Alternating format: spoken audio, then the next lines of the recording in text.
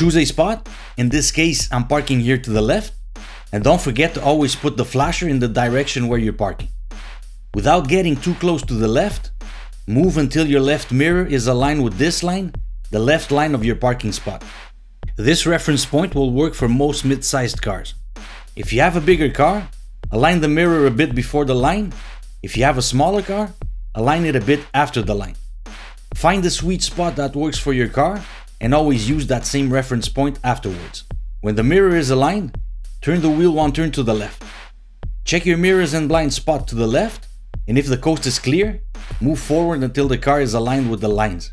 Then turn your wheel one turn to the right to straighten the wheels, and move forward until you fit the whole car in the spot. I hope you liked this video.